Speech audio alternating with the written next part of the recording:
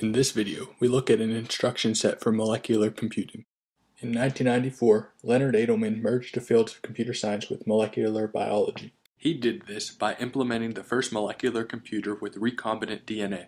This computer solved an instance of Hamiltonian Path, an NP-complete problem. His graph instance contains a unique Hamiltonian path from vertex 0 to 1 to 2 to 3 to 4 to 5 and to 6.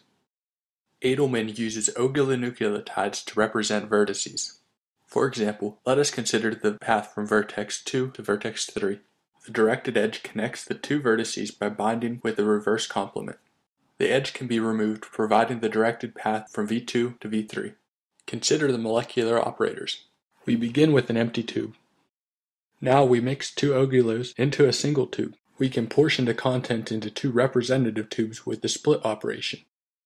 Using polymerase chain reaction, we can amplify the contents of a tube into many representative elements. PCR generates many copies by thermocycling the tube contents.